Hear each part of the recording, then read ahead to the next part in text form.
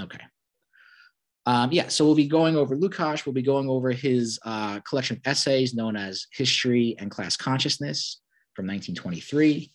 Basically a collection of essays that he wrote, during this period of time. A lot of it basically falling after the end of the First World War, which is very relevant as well.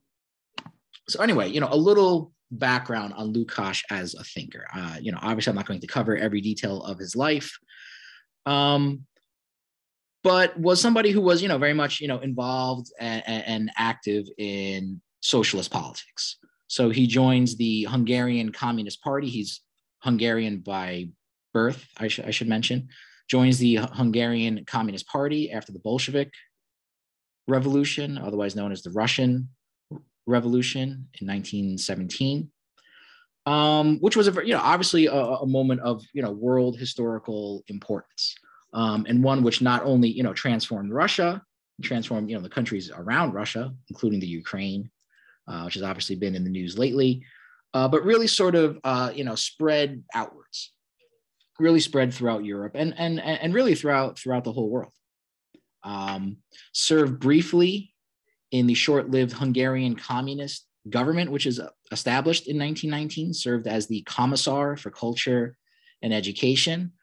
This government was very short-lived, was basically brutally suppressed and crushed by force, by the sort of pro-capitalist forces. Also served for time as a official in the Red Army, as it's known as, the Hungarian Red Army, and even ordered the executions of several soldiers for various reasons. So again, not just a academic type, but somebody that actually did play a role for better or for worse in actual political conflicts. His early writings, which are covered here, right? As it says on the previous slide, Lukács lived until the 1970s, so he covers a pretty long stretch of time, and continued to write basically throughout his entire life. It's really his early writings, though, the ones that we're covering here, that are his most relevant writings. What does it say here? Oh, sorry, 1 second. Just putting something else in the room. All right, so his writings got him into a lot of trouble with the Soviet government and this organization known as the Comintern, which was kind of an international organization. The International has a long history in socialist politics. The first International, the second International. The Comintern was also known as the Third International. But after the Russian Revolution, it quickly got sort of taken over by the Soviet government, and essentially became an organization to sort of further Soviet interests. And so, international communist parties throughout the world more or less took their cues and directives from this organization. So Lukács, and of course we'll cover the reasons for this, got into a lot of trouble for his supposed deviations from Marxist theory, and under a lot of pressure. And by pressure, I mean basically, like the threat of death. He did sort of recant his views. He did sort of, take back essentially what he said that, oh, I was wrong. Now I've, seen the light basically. And really, is indicative of a very, complex and complicated relationship he had with the Soviet government. So, and it's easy also, by the way, many people criticize, of course, Lukács for doing that. It's easy to say that from a distance. I mean, obviously the question is, what would you do if you were in the same circumstances? Would you compromise yourself? Would you compromise your integrity and basically take back what you think to be true under pressure? Yeah, I mean, everyone would like to think that they would, bravely and heroically, resist and stand up for themselves. But like I said, I mean, there was a very real chance, like he could have been, shot in the back of the head for saying something like this, as tended to happen in the Soviet Union, especially during this time. So he did sort of take back his views. Then when Stalin dies in 1953, becomes much more critical of the Soviet Union after that. So, in the period from the 1930s through the 40s, more or less falls in line with the Soviet Union, basically, says what they want him to say. After Stalin dies, he sort of, reasserts his independence a little bit more.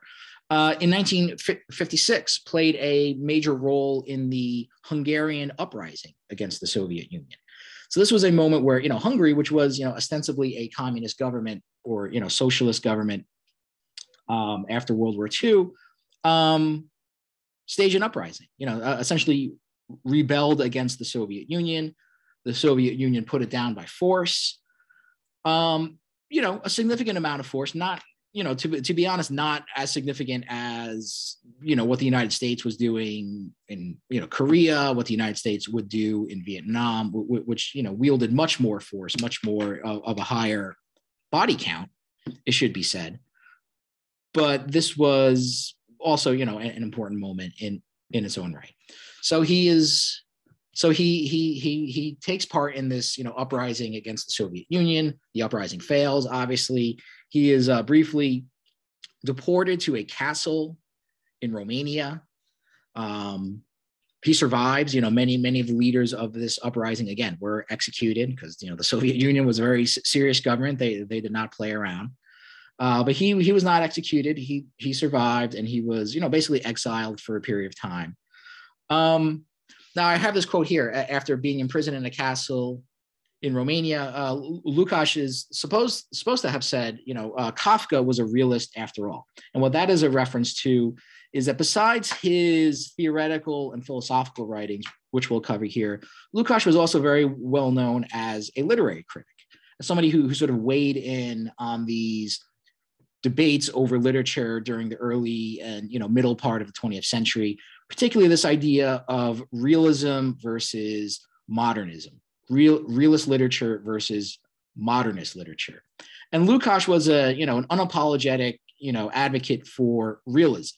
So realism means basically, as the term implies, writers who try to realistically depict or portray society as it is, and sort of through their characters basically depict the different classes of society. So Lukács was very much an advocate of that. And I'm not going to go into this too much, but just briefly sketching out what he's talking about here. He was a fan of writers like Balzac, the French novelist, who apparently was also a favorite of Marx as well. Various, writers from that period of time that would be considered realist, Charles Dickens, people like that. Thomas Mann, who was a contemporary German writer in Lukács' own day, was a writer that Lukács was in favor of all. On the other hand, writers like Kafka or Dostoevsky. Lukács was also, a fan of Tolstoy, the other great Russian novelist. Dostoevsky being another one, had a much different style. Kafka, Dostoevsky, William Faulkner, the American writer, James Joyce, arguably considered, the king of all the modernist writers. Their style of writing was a little bit different, right? They didn't seek as much to realistically portray society as it was more a subjective projection of their own psychology. And oftentimes, a projection basically of the alienation of modern day life. I mean, again, Kafka is also a great example of that if you've ever read any of his works.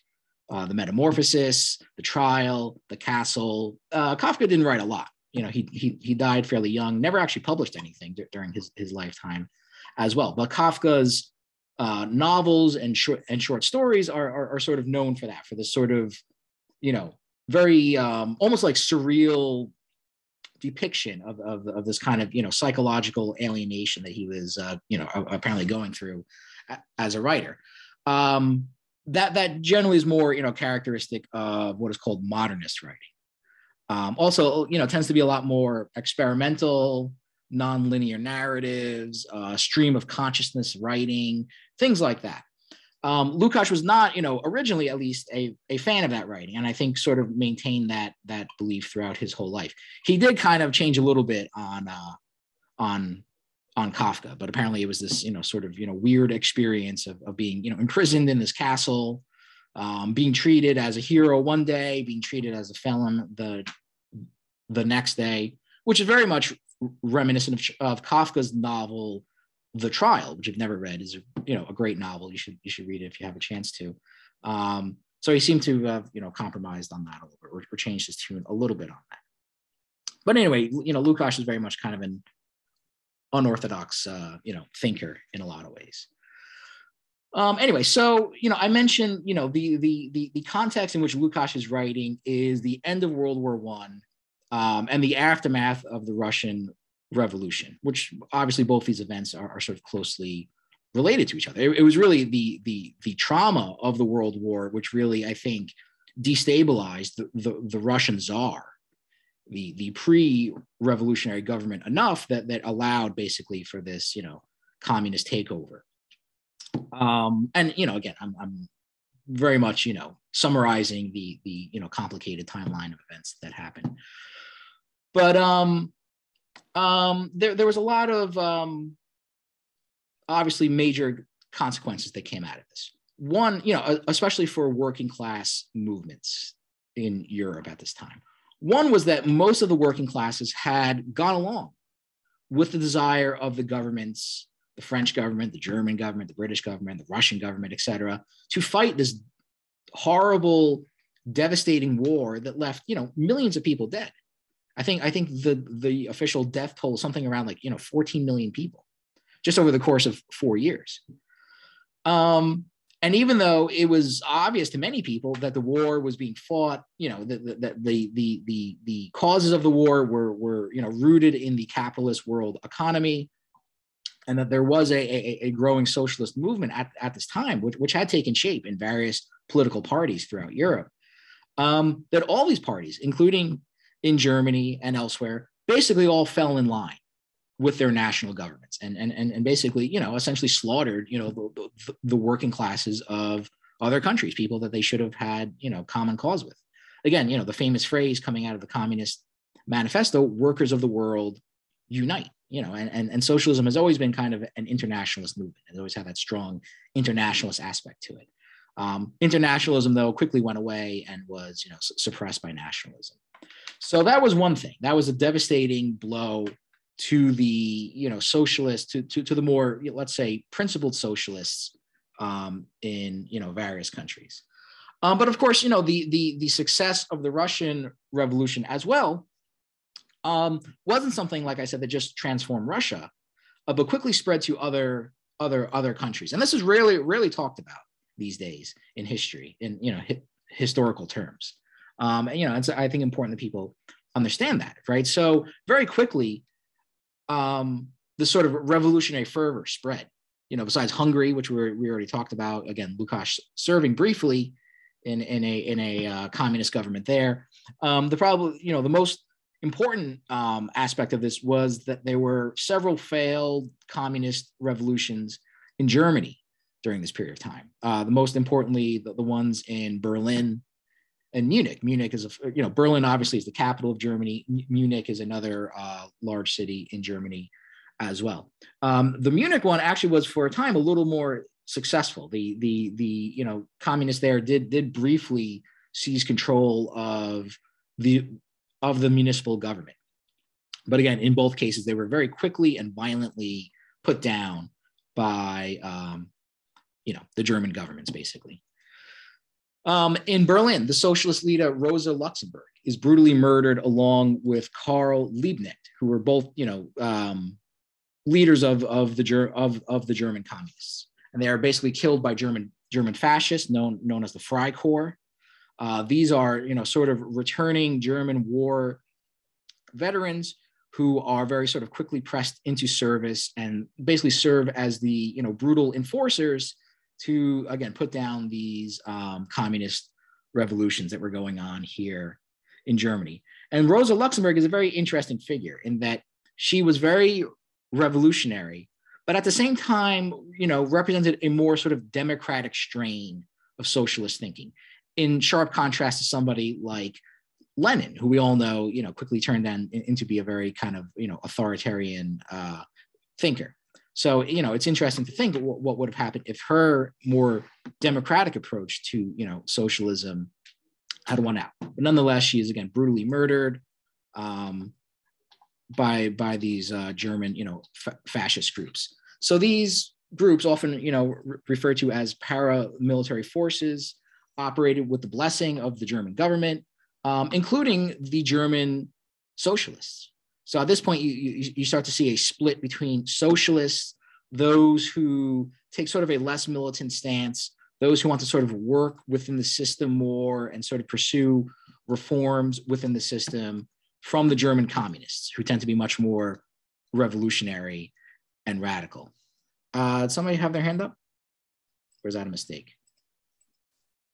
I had my hand up, but I was going to ask, would you consider Libya a failed communist revolution?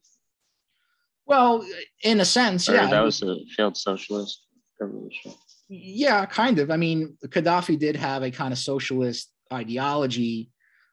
He did stay in power for a very long time. And I think, it wasn't long before he kind of, abandoned most pretenses towards being socialist. But he actually reigned for a very long period of time. So that's a little bit different.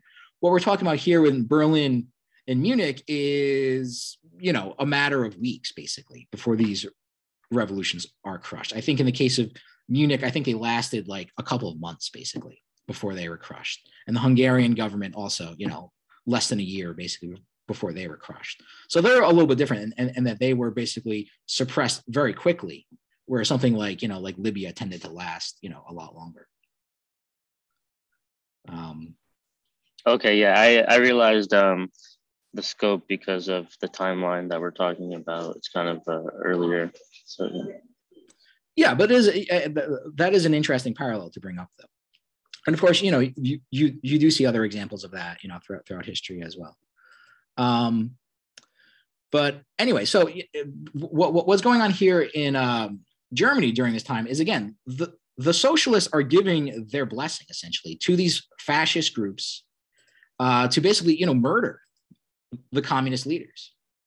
And it does kind of make you think, to question maybe socialists who are maybe too willing to work within the system, who think that you can actually, pursue meaningful reforms through the so-called, the so-called capitalist, political institutions of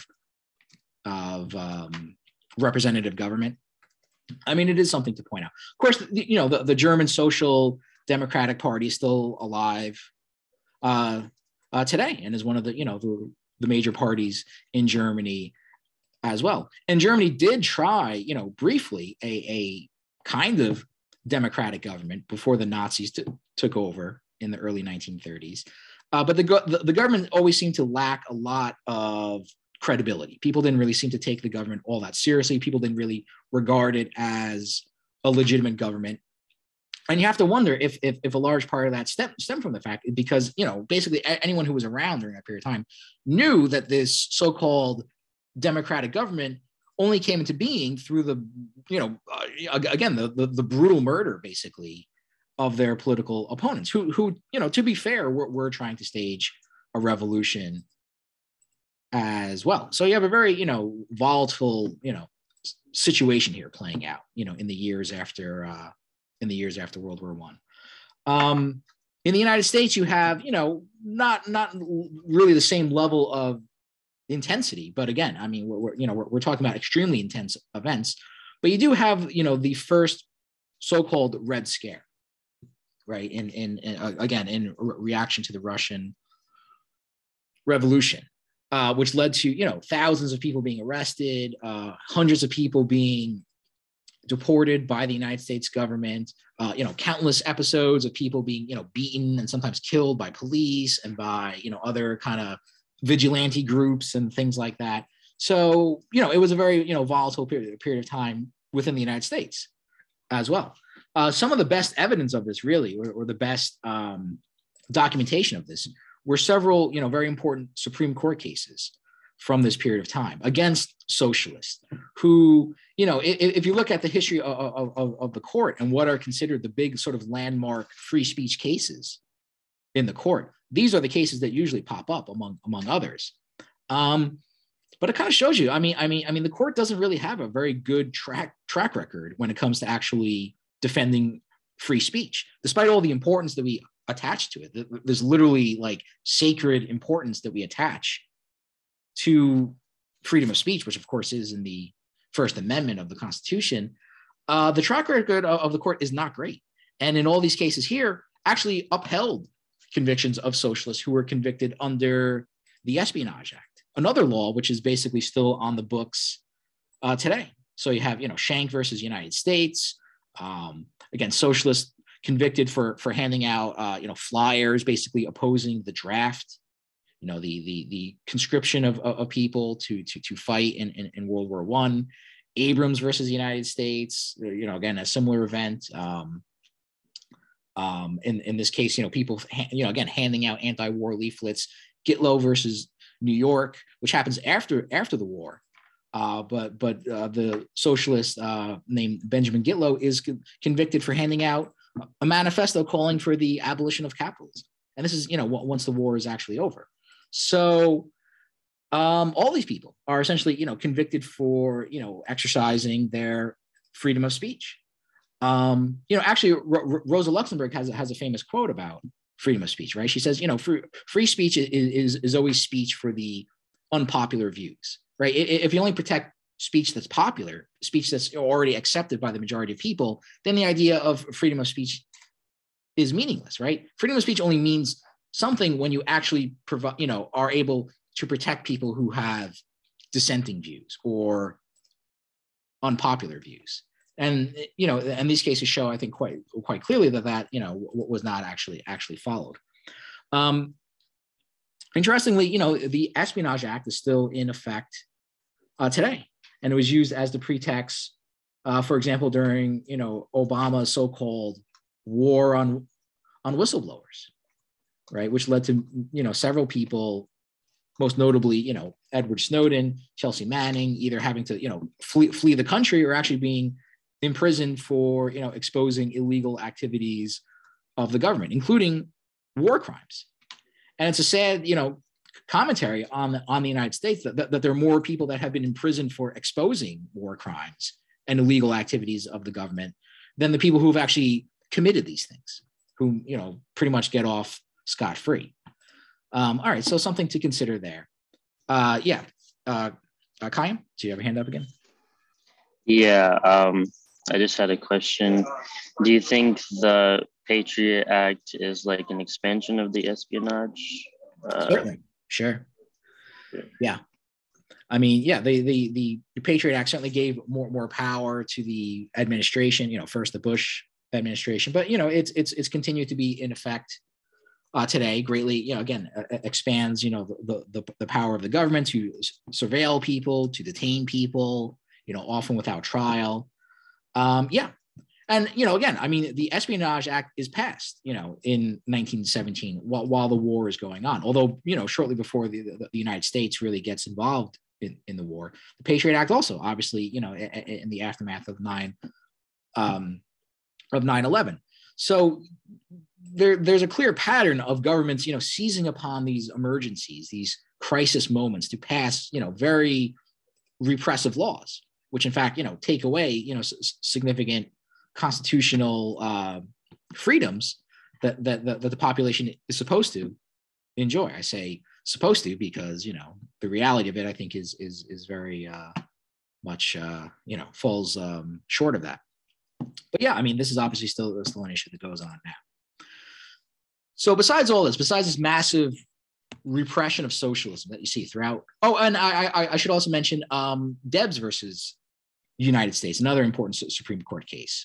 Eugene Debs, the leader of the Socialist Party, who ran for president, numerous times, is also arrested for speaking out against the war. Although, really, if you investigate that case, I mean, his words are twisted and convoluted in an amazing way to sort of get that ruling, basically. But he is, imprisoned also. Famously runs his fifth and final presidential campaign from the federal penitentiary in Atlanta.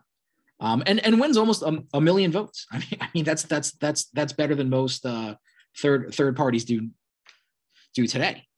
So it was, it was very unpopular, among, large groups of the people. There was a massive war propaganda obviously going on back then to sort of, brainwash people into fighting this war, which really they had no involvement in at all. I mean, this is very much was a European conflict and really did not, affect people in the United States, other than the fact that, American bankers, most notably JP Morgan, had loaned the French and British government, billions of dollars. And there was a fear that, of course, if the French and British lost, that, the American banks would not get paid. So that probably more than anything else was probably, the motivation for getting into this war. But anyway, so despite this suppression of socialism throughout Europe and the United States, you see socialist movements sort of taking shape really for the first time in many ways in other parts of the world outside of Europe. So you see the founding of several communist parties, some of the most notable ones, of course, being the Chinese Communist Party, which was founded in 1921, which of course is still, the ruling government of China today, obviously having taken power in 1949. The Vietnamese Revolutionary Youth League, founded by Ho Chi Minh in 1925, eventually becomes the Communist Party of Indochina, and then the Communist Party of Vietnam, again, the current, ruling party within Vietnam. The Cuban Communist Party, founded in 1925.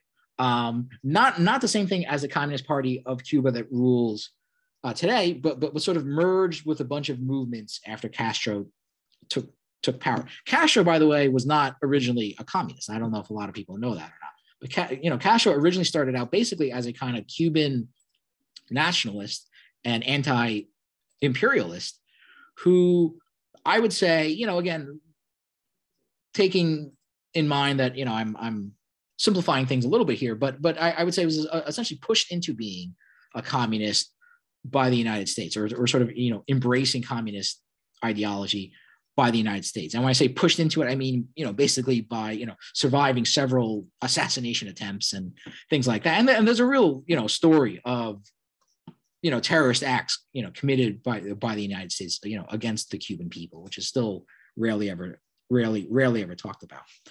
But this idea of, communism sort of, spreading outwards outside of Europe is, of course, a highly, significant event. And it was very much inspired by the Russian Revolution, because Russia itself was not a very economically developed country. It was generally considered to be the most economically underdeveloped country in Europe at this time, at least among, larger European states. And their embrace of socialism, despite not really being a highly developed capitalist country, was something that these other countries, I think, really seized upon and really were drawn to. So this is important as well, because this also kind of marks a change from Marxist thinking. So Marx had always maintained that socialism could only develop in the most advanced capitalist countries. This is a very sort of important distinction in Marx's writing that a lot of people don't recognize either. Marx always believed that, like I said, socialism had the chance. He never said it was inevitable either, which is what a lot of people say, but that it had a chance at least to develop in the most highly developed capitalist countries. And so when you see what happens in Russia in 1917, that kind of changed that formulation of things a little bit. And it was actually Lenin, the leader of the Russian Revolution and a political theorist in his own right, who really sort of changed this idea and said that, no, that doesn't actually have to be the case, that you can actually essentially skip over capitalism, where you can sort of jump from capitalism at a very low level of development into socialism. And this idea became very attractive for countries which were, not properly speaking capitalist countries which had not gone through the process of industrialization and urbanization and things like that, including a country like Libya, by the way, And this idea that you could sort of like jump over the stage of capitalism and sort of, transition even faster into socialism, I think, really became the most sort of attractive idea here. Now, you could also say that because given the way these things turned out, it does make you think that maybe Marx was right, and the way in which these countries, developed. I mean, you could certainly criticize them all and say that they're not really socialist countries, or you could say that socialism is a failure, which is what most people say. But I think there's a good argument to make that because they deviated so much from the kind of theory of socialism that Marx had worked out, that it is possible at least to say that these were not, properly speaking, socialist governments. They were some sort of deviation from that.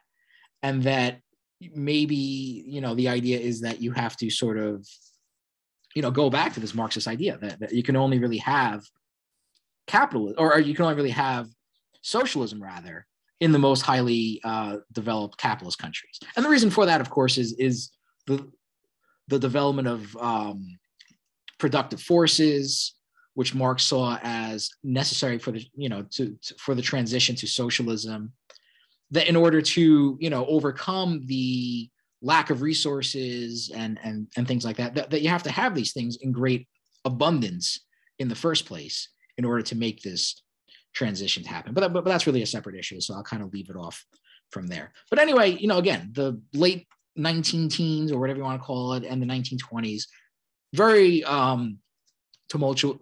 tumultuous decade, and obviously continued to be so. In the 1930s, you have the Great Depression, and then, of course, in the 1940s, you have World War II. So this whole period of time, we're talking, several decades here, are very volatile. Like I said, this is actually a picture of one of these German Freikorps that you would have seen, going down the streets of Berlin in 1919. And these are, basically would have been, the kind of people that, would have, killed Rosa Luxemburg. The guy, standing, who's, you can sort of see the clearest here, almost kind of looks like Hitler. He's even got that little toothbrush mustache there. That's not Hitler though, but I mean, it gives you a sense of what the site would have been like, again, in cities like Berlin during this period of time. And I've seen numerous pictures with this kind of armored car with the skull and crossbones on it. So I would imagine it was a common thing that was used back then, unless it's just the same armored car that I've seen in like five different pictures. But again, this is what the site would have been like. I mean, it looks like a war, right? I mean, this is not the front lines of World War I. This is basically urban warfare, or class warfare, maybe more accurately, in Germany during this period of time. And this is again how they basically crushed the communist uprising, and established a so-called democratic government in Germany in the 1920s. All right. So with all that being said, let's start to get into Lukács's writings itself. So Lukács, again, is a dense thinker. The readings on Marx were, somewhat dense, but I think also maybe not as dense as, some of the other readings that we'll come across. And, unfortunately, Lukács is a fairly dense thinker. So I've selected several quotations from him, which hopefully will sort of shed light on what he's talking about, and hopefully will,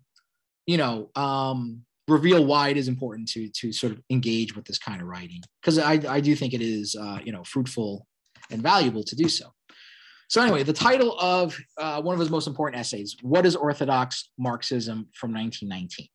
So basically, as the title suggests, he's sort of, stating, what does it essentially mean to be a Marxist? Because again, by this point in time, there have been so many different deviations and different sort of groups that have popped up that all, consider themselves to be Marxist, that the term itself starts to get very sort of, muddied and vague and obscure. And obviously, I think that's something that still, impacts people today. I would say that most people, even though, most people have probably at least heard the name Marx, probably don't know that much about him or the theory that, that he advances. I think a lot of that has to do with, the sort of cultural climate in the United States and elsewhere as well. But anyway, as Lukács says here, Orthodox Marxism, therefore, does not imply the uncritical acceptance of the results of Marx's investigations. It is not the belief in this or that thesis, nor the exegesis of a sacred book. So what he's saying, of course, here is that, Marxism is not a religion. It's not that, and I kind of said this a little bit last class too, right? Marx is not a guru that you just sort of sit at the feet of and just, uncritically absorb and accept everything that he has to say. It's not that. What it is, on the contrary, orthodoxy refers exclusively to method. It is the scientific conviction that dialectical materialism is the road to truth, and that its methods can be developed, expanded, and deepened only along the lines laid down by its founders. It is the conviction, moreover, that all attempts to surpass or improve it have led and must lead to oversimplification, triviality, and eclecticism. So he's saying that Marxism is a method. It's not this or that belief. It's not just, reading a sacred book and sort of, getting the truth from that. It's essentially a way in which you approach the world that defines, sort of the Marxist approach. And he gives a name to it. He calls it dialectical materialism. So we'll have to obviously explain what that term means as well. But the idea of the dialectic is an idea which really sort of develops within the German philosophy during the 19th century, particularly through the writings of a philosopher named Hegel. So Marx talks about Hegel in his Paris manuscripts. We didn't really get to that in class. We kind of ran out of time before I had a chance to really cover that aspect of it. But Marx is very much influenced by this idea, but also is very critical of Hegel at the same time. Essentially, the reasons for that is that, Marx thinks that Hegel focuses too much on ideas and consciousness and not enough on the material world, hence the term dialectical materialism. So what is this approach that he's talking about? What is this method, essentially, that he is talking about? So he says here, he's sort of referencing Engels. Engels, of course, being Marx's writing partner and, co-conspirator, basically, if you want to call him that. Dialectics, Engels argues, is a continuous process of transition from one definition into the other. In consequence, a one-sided and rigid causality must be replaced by interaction. So again, let's walk through this very carefully, like I said, because it is a fairly dense reading. So what he's saying is that a dialectical approach is you're looking at how things interact with each other. You're not looking at things in a one-sided or one-dimensional way.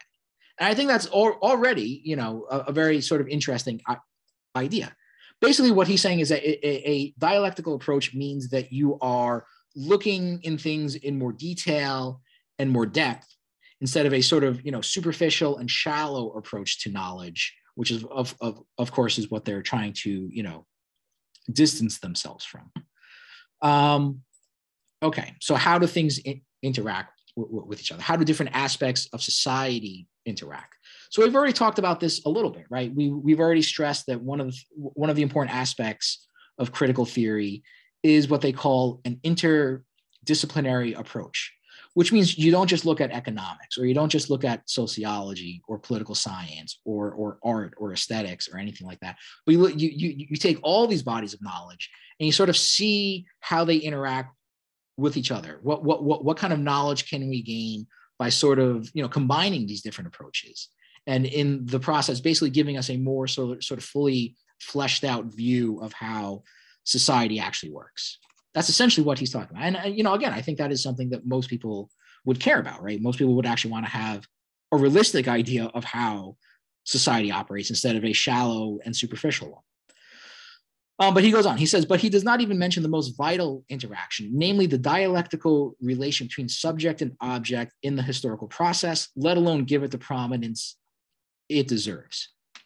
So what does he mean by subject and object in the historical process?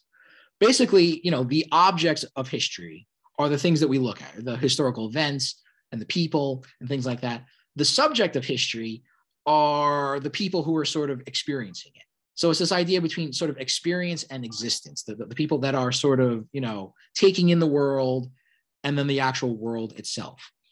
And this kind of, already anticipates what he'll be, talking about later on, which is this idea that the people who are on the, receiving side, let's say, of history and the actual historical objects themselves are connected. They're not separate. And ultimately what he goes to with this is this idea that the social world that exists around us is something that we create. It's not just something that exists. It's not just the sort of like mechanical, rigid, static world that is always the same and unchanging, and which we have no say in whatsoever. But it is essentially a world that we, and we being people in general, create. And I think the most important, insight into this dialectical approach is that the world is changeable. What may first seem like something that, again, is very rigid and hard and unchanging is in fact, fluid and flexible and malleable, and something that again can actually be changed through human action. That's why he gives so much, emphasis to this idea. But he'll elaborate on it more. So let me get on with that. Does anyone have any questions so far? Because again, I know this is dense reading. All right, everyone's more or less with me so far then, I guess. All right, so yeah, without this factor, dialectics ceases to be revolutionary despite attempts, illusory in the last analysis, to retain fluid concepts. So again, a reference to this idea of being fluid or flexible, basically. For it implies a failure to recognize that in all metaphysics, the object remains untouched and unaltered, so that thought remains contemplative and fails to become practical, while for the dialectical method, the central problem is to change reality. So again, the importance of a dialectical approach is the awareness that we can actually change the world. The world isn't just this, again, alienated thing, this foreign thing that we have no connection to whatsoever. We are fundamentally connected to the world, and that the world itself is essentially a product of our, collective actions. Of course, what we're talking about, the social world, basically, right? We're not necessarily talking about nature itself, but the social world that we exist and inhabit is something that we essentially create. And since, I mean, since this is very dense text, I'll try my best to sort of, break it down into terms that people can more easily digest. What essentially he's saying is that, if the world is a fucked up place, it's essentially because people have made it this way. It's not just that it's like this because this is the way it is and there's no way that it can be changed. It is this way because people have essentially made it this way. But it also contains within it the idea that people can also remake the world in a way that is more beneficial for them. So again, that is why I think, reading this stuff and trying to understand what dialectics is important. It's a tough concept to grasp, especially if you've never heard it before. But I think the rewards that you gain from essentially, understanding this term, I think are very important. So he elaborates a little bit more, and I'm going to, obviously focus a lot on this idea of dialectics during this class. So he makes some more references to Marx and Engels on dialectics. Quoting Engels, he says, dialectics thereby reduced itself to the science of general laws of motion, both in the external world and in the thought of man, two sets of laws which are identical in substance. Marx formulated it even more precisely. In the study of economic categories, as in the case of every historical and social science, it must be borne in mind that the categories are therefore forms of being, conditions of existence. So again, what he's saying here is that economics, which tends to be, the most rigid of all social sciences, would have you believe that, the market is just this sort of, autonomous thing that operates according to its own laws. And there's, essentially nothing that you can do about it. Yes, it often leads to adverse circumstances. Yes, it leads to consequences which are not good for many people, but there's simply nothing that we can do because, this is just how the market works, basically. So Marx, of course, who is very critical of this view, is drawn to the idea of dialectics because it, again, helps him realize that, no, this is bullshit. All these economic terms and concepts are all basically created. And in the way in which economics is actually understood now, basically gives you a sort of shallow, superficial view of the world, which doesn't allow you to realize in more depth that, again, the world is kind of a constructed thing that again, we can kind of change. So economic law, the sort of economic concepts that we sort of orient ourselves to, the profit motive and things like that, those are all things that just sort of reflect society at one particular stage of development. It doesn't always have to be that way, though. And of course, it hasn't always. So then Lukács gets into a little bit more about, again, the kind of knowledge he wants to get away from, this kind of isolated knowledge. So he refers to the blinkered empiricist, meaning somebody who's just sort of, confused or, overwhelmed by the world. Will, of course, deny that facts can only become facts within the framework of a system. So again, he's referring to the kind of people who just say, well, these are facts. Facts don't care about your feelings. That's a very familiar, conservative, talking point and things like that. Well, the facts speak for themselves. That's another thing that people say. But what are facts, basically? Do facts just jump right out at you and their meaning is immediately clear? Or do you have to understand, you essentially have to put facts in a kind of historical context in order to understand them? This idea of putting facts into context is, again, what the dialectical approach would be. And Lukács is basically pointing out that the people who are basically defenders of the system as it already is don't want you to do that. They basically just want you to sort of take the facts as they are and just sort of, accept them as they are without really questioning anything else. Yes, Chaim? Would an example of this be like a worker who thinks that they're a capitalist because they're making money in the world and they're having like upward mobility, so they think it's a fact that anybody can do that? Yeah, workers are often sort of, lulled into thinking that they themselves are capitalists as well, if that's what you're asking. And of course, they're not. You're not a capitalist unless you own things. You own property, which creates value. You're not a capitalist unless you own a factory or something like that, or you own stock in a company, or something of that. If you're just a worker and you have nothing else to sell but your ability to work as an employee, then you're a worker. You're not a capitalist. But yeah, people are often sort of lulled into this way of thinking. I'll have some more examples of some of these so-called isolated facts in a moment. But I guess let me just try to get through this piece. So he says he believes that every piece of data from economic life, every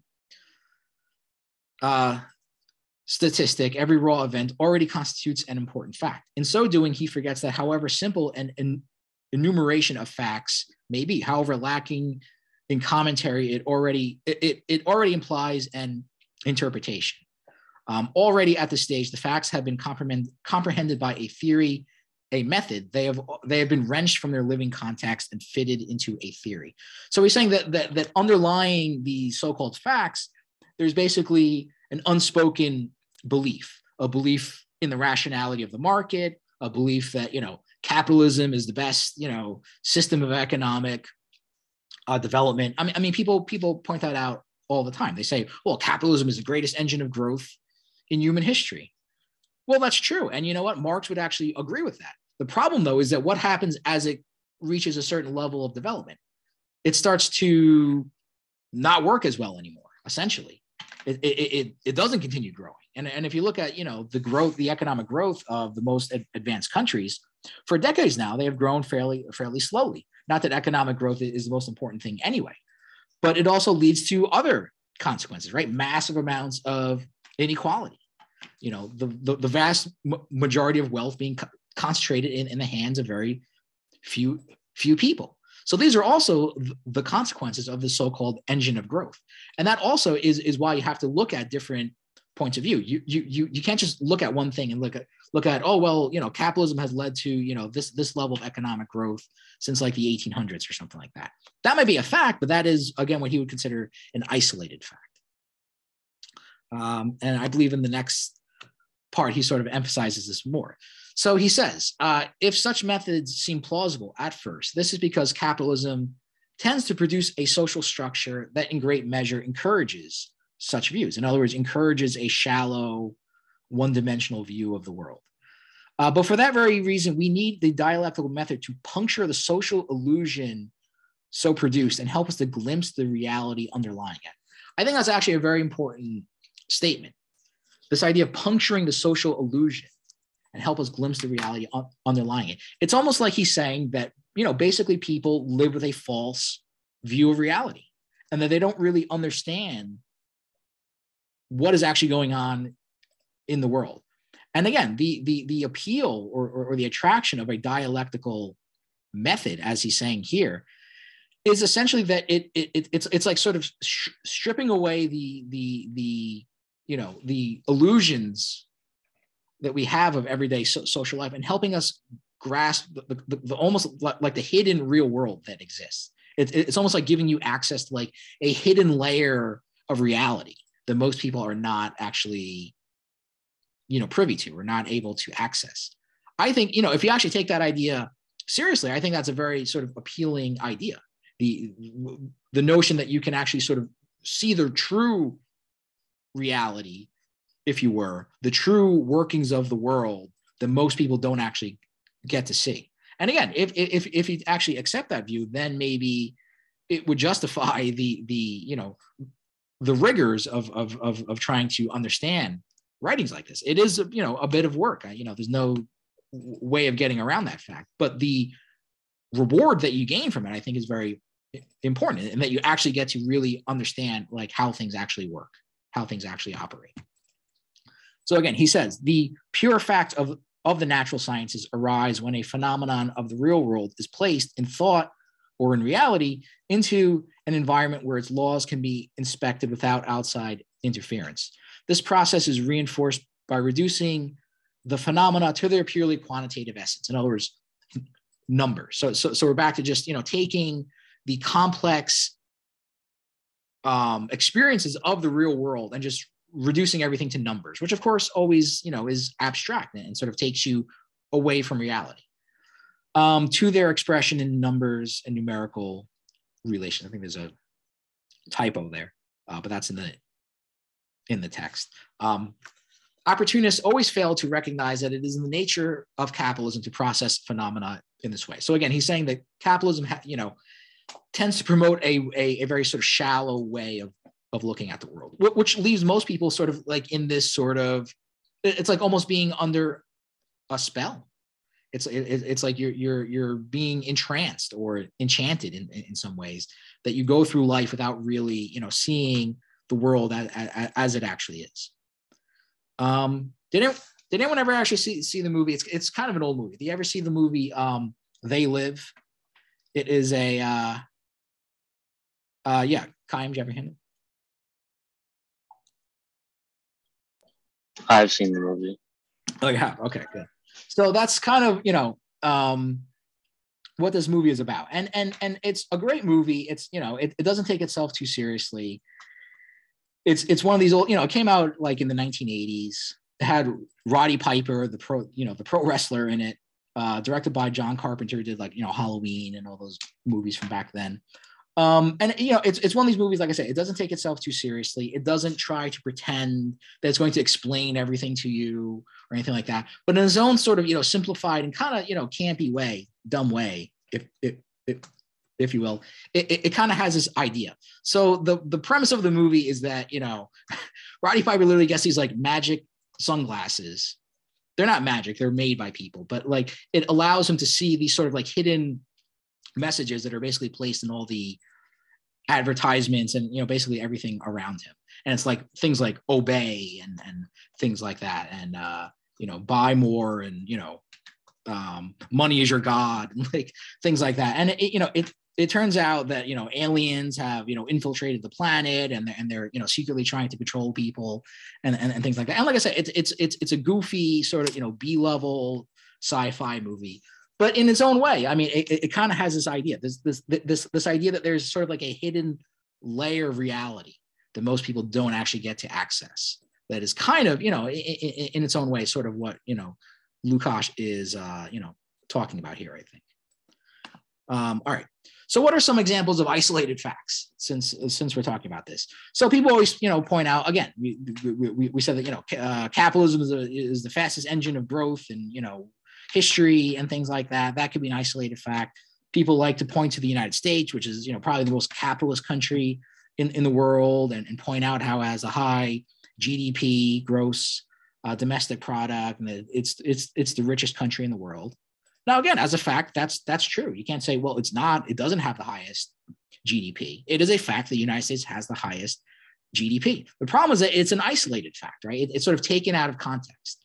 And what happens, though, is that, of course, though the United States is technically the richest country in the world, we know that most of that wealth is, again, concentrated at the top, and that most people don't actually really get to share in that wealth. People like to talk about, the unemployment rate when the so-called jobs report comes out, and the president, brags about how many jobs were created in the United States in the previous month and things like that. That became, for me personally, one of the most sort of, cringeworthy moments of the Obama years, when he would, come out and tout the high jobs and things like that. Yet everybody knew that, wages were not going up. More jobs were being created, but people's wages were staying the same. And that's not really supposed to happen. When more jobs are being created in the economy, wages and incomes are supposed to go up, but that was not actually happening.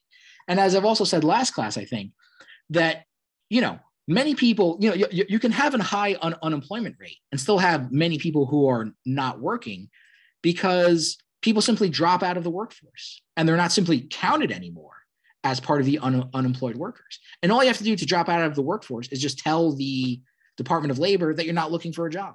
And they're like, okay, well, this person simply doesn't count anymore. So when politicians, again, Trump did it, Obama did it, everyone does it, Biden does it. When they brag about, the low level of unemployment and how many jobs were created and things like that, again, that's something that you have to look at in the overall context. You can't just sort of take it at face value. Another sort of laughable thing is that when people talk about how great the stock market was doing under Trump. Excuse me, I got to plug in my laptop.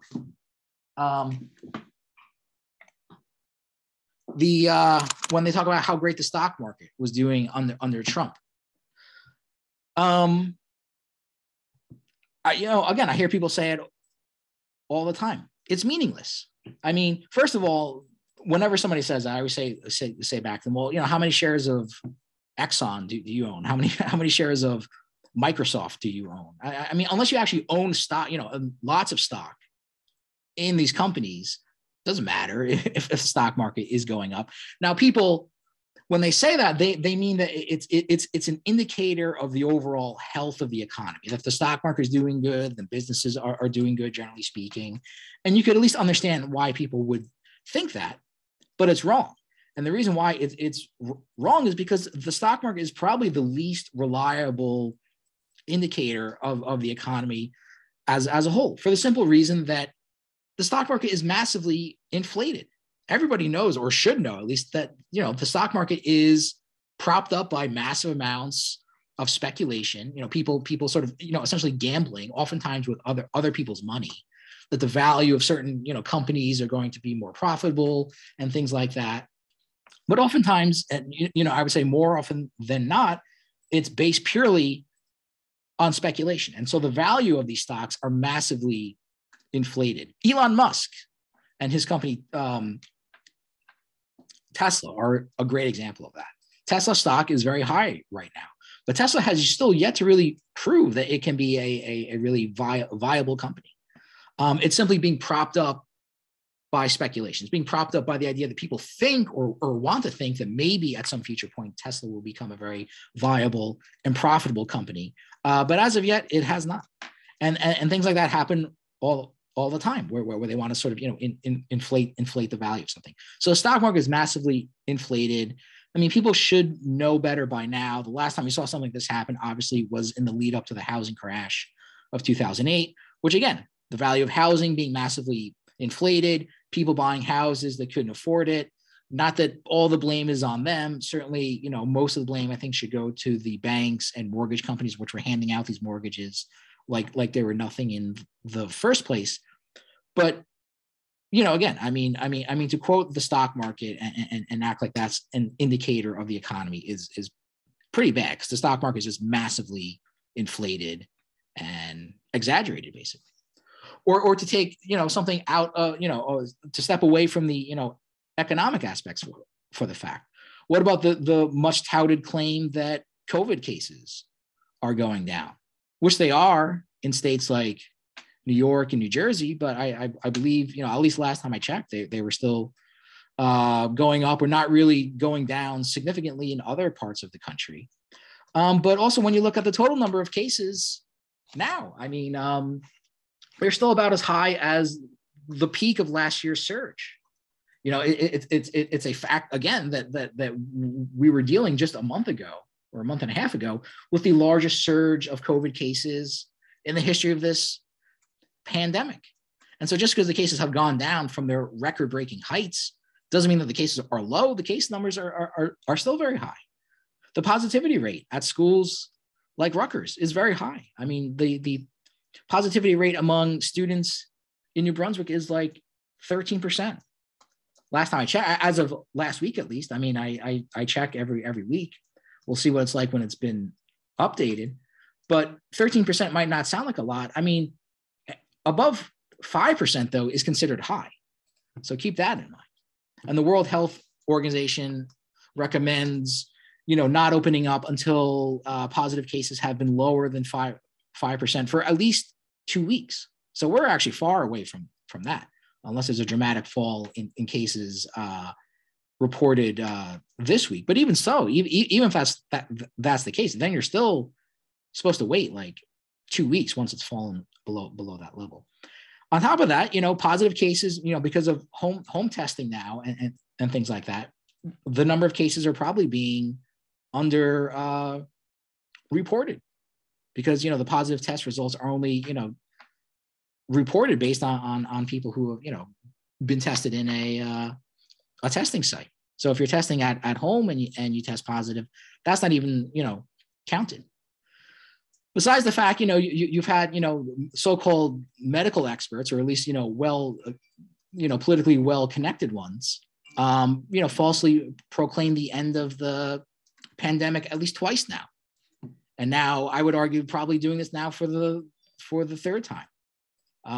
Not to mention that there are plenty of doctors out there who are not so well politically connected that are very much saying the opposite of what the CDC and people like that are saying. So all these can be examples of different kind of isolated facts, and that's always why you have to look at things in a greater degree of context. You can't just take one isolated fact at face value and sort of assume that is the most important thing.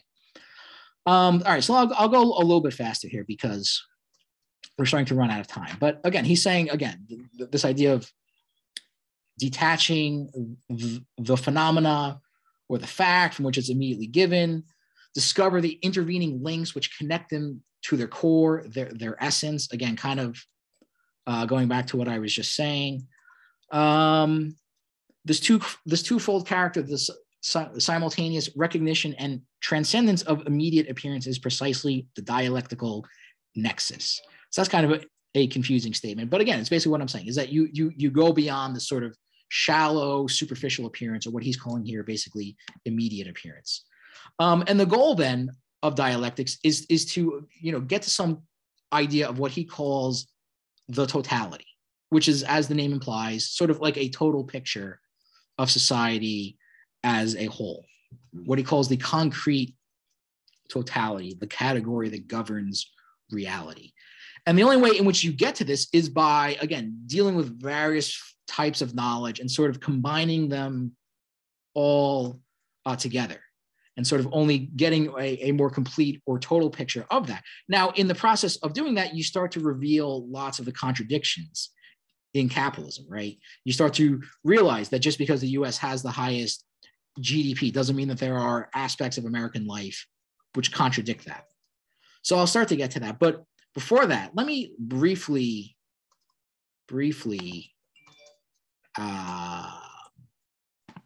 switch pages for a second. Let me briefly get out of PowerPoint. So we were talking about COVID, right? We're talking about this idea that, the current variant, even though it's highly transmissible, much more transmissible than previous variants, is relatively mild, right? We've been hearing that claim a lot. And I think that's a very dangerous narrative for people to be pushing, because it's not that mild.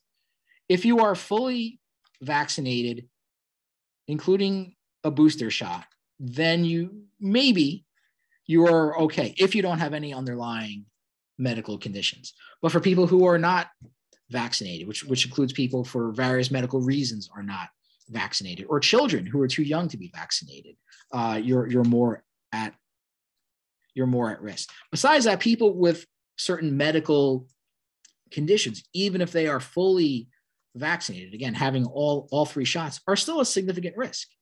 And so what are some of these certain medical conditions, as it says here on the CDC?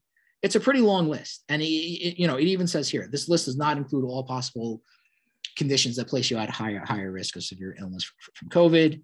Again, to get severely ill from COVID means you'd be may need to be hospitalized, need intensive care, require a ventilator to help you breathe, or die. I like how they add that in there. Very, very blunt.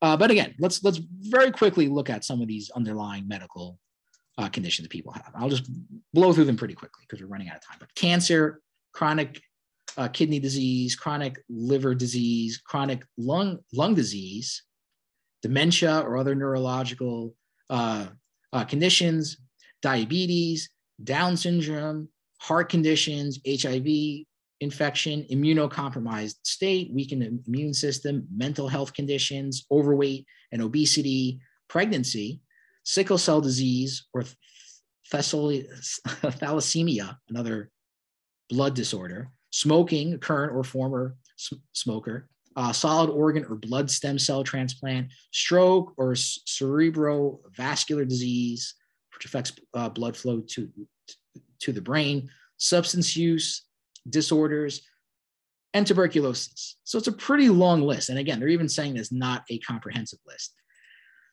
So I would say that, yeah, people are still very much at risk because you know why? A lot of people have these medical disorders. The United States is not a particularly healthy population as a whole.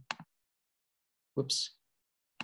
So here's something which I call the, and in reference to the so-called contradictions of capitalism, here's something which I call the lows and the highs. So basically you see various, negative aspects of American life, which again, these are all facts, and any one of these facts can be taken in isolation. But what you do is you start to sort of, multiply the facts and add all these different facts together of various different types of knowledge, economic, social, things like that, in order to give yourself a more sort of complete picture of society as a whole. So in the United States, we spend the lowest amount on social programs for disadvantaged people. These are the lows. The lowest average number of days for paid vacation and maternity leave, the lowest score on the UN index for material well-being of children, the lowest score on the UN gender equality index, the lowest level of social mobility, which means basically people who sort of rise up from poor backgrounds to a more middle-class background. Rarely ever happens in the United States. Lowest access to healthcare. People, just don't have access to healthcare because they can't afford it because we have the most expensive healthcare system, which I'll cover in the next slide. Education scores are near the bottom. So maybe not actual lowest, but, second from lowest, and, math and reading scores, third from lowest. And I'll show you the source where I got this from. But now the highs. The greatest inequality of incomes, the most unequal country of all, developed countries in the world, the highest poverty rate generally and for children, meaning for people overall and especially for children, highest cost for healthcare, highest maternal mortality rate, women who died during pregnancy or shortly thereafter, highest infant mortality rate, children who die, before their first year after being born. High, and by the way, if you break this down even more, you see it's extremely high among African-American women. much higher than other groups within society. Same for the infant mortality rate. Highest prevalence of mental health problems. Highest obesity rate. Highest consumption of antidepressants per capita, meaning per head, per person, basically. Highest carbon dioxide emissions and water consumption per capita. Highest military spending as a percentage of GDP. Again, the United States spends more than the next 10 countries combined. Highest homicide rate. Highest prison population per capita. And again, the book I got this from is from Days of Destruction, Days of Revolt by Chris Hedges and Joe Sacco. This is from the introduction to the book. You can actually read this yourself. If you go on Google Books and you can read a preview of it, you can actually read this. I actually have not read this book, though it's definitely on my radar, things that I want to read. He actually includes a few more. I didn't even include everything that he includes, but I included a good amount of it. So again, I would say that this, definitely gives you a different view of American life than you would normally hear, just by quoting things like, the highest GDP and, things like that. And going back to what I said before about, COVID and underlying medical conditions, again, obesity, things like that, very much linked to, a more severe illness. Things like diabetes, cancer, very, very common within the United States. The idea that you're supposed to be relieved over the fact that only people with underlying medical issues are at severe risk for COVID is not much of a consolation when you realize that, overall, the American population is not a particularly healthy population. I mean, again, in terms of these, various things that I've just spelled out: heart disease, cancer, diabetes, obesity, things like that. And again, all these things are linked to a more, severe illness if you happen to contract COVID. So when people are relieved over that, they're obviously speaking from a very narrow perspective, right? The idea that they are, probably upper middle class people who are probably fairly healthy, have good access to healthcare, have good access to nutrition, because that's another big aspect, especially for obesity. That is a tricky issue, right? Because, on the one hand, people do have some say over what they eat and what they put into themselves. But we also know it's quite clear that all the incentives that the system gives us is to basically eat shitty food. Why? Because it's cheaper to eat, crappy fast food and things like that, rather than to eat something healthy. That's quite clear. Go to the supermarket and try to buy vegan food. It's much more expensive than chicken nuggets or, something like that. So, again, all these things are related. In other words, there's a clear sort of economic and class aspect to this. Lower class people are much more likely to have these underlying health issues and thus are actually much more at risk from COVID. So when people like the CDC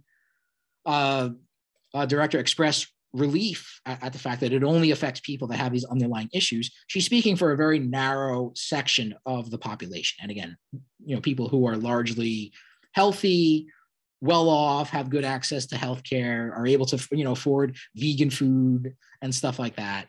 And completely oblivious to, what most other people are going through. So that would be, one, I would say very, important aspect in which we can sort of take, what Lukács is talking about 100 years ago in this essay and sort of relate it to things that are going on now, which is that, yeah, it is important to sort of get beyond the sort of superficial level of isolated facts and really realize the sort of deeper connections and interactions, between things, between, aspects of society. And when we do so, the reason why, this is more revolutionary than it may first sound is because once you realize these deeper connections between things, you start to realize how contradictory the system is, how much it's actually sort of breaking down at a higher level than you would first expect when you just sort of, digest the kind of more superficial knowledge that is usually given to us. So Lukács himself, offers the example of economic crises. And crises, he says, are the most striking illustration of the antagonisms in capitalist production, and it is evident that the bourgeois mode of production implies a limitation to the free development of the forces of production. So here again, this is going back to Marx's idea. In fact, he's quoting Marx here, that yes, although capitalism is this great engine of economic growth in the early phases, as it grows more and more and more, it starts to actually become a fetter or an impediment, basically, that it actually limits the further development of production, precisely because it creates so many dysfunctional aspects that actually slow things down.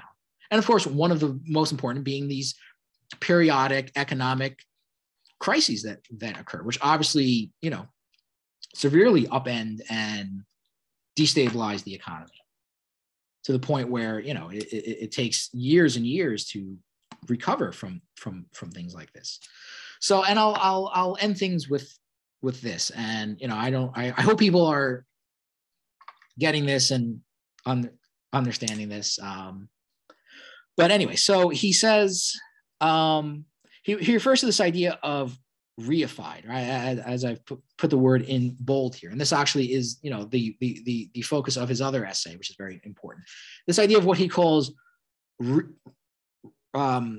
reification, which essentially comes from the Latin word. It means to thingify things, to take something which is sort of organic and changing and fluid and flexible and make it seem rigid and hard and lifeless, basically. So what he's essentially saying is that, again, society is a living thing. Society is something which changes and is malleable and is ultimately something that we create ourselves, but we're sort of given this reified view of things. We're sort of given this false view of things where we see society as something that's hard and inflexible and unchanging and something which we, essentially can't do anything about. We just have to sort of accept it as it is. So the great appeal of a dialectical approach is this idea that it creates the awareness that no, you actually can change things. Again, quoting Marx here at the end, economics does not treat of things, but of the relations between persons. So again, economics reduces everything to numbers and abstract formulas and things like that. But ultimately, the real thing that it's talking about are actual relations between real people. And then the last analysis between classes. However, these relations are always bound to things and appear as things. So again, this sort of false view of reality. And again, I'll close it out just because I have one more minute. Another quote from Marx, another sort of famous quote, right? He says, "It is not men's consciousness that determines their existence, but on the contrary, their social existence that determines their consciousness." So again, the society that you live in, the society that you inhabit, determines in a very important way the way you think about the world, the kind of values that you have, obviously, but even just your basic knowledge of the world, what you consider to be factually true and correct and objective, scientific fact and things like that. All that is basically sort of structured by the kind of, social world that you live in, the kind of social existence that you have. And I guess with that, I can leave things off here. Does anyone have any questions about anything? I know it's, complicated reading, but I hope you are getting the drift of it. Okay, well, I'll just assume that is correct. And so I guess we'll break for now and we'll continue things on Thursday. Okay, so take care, everyone.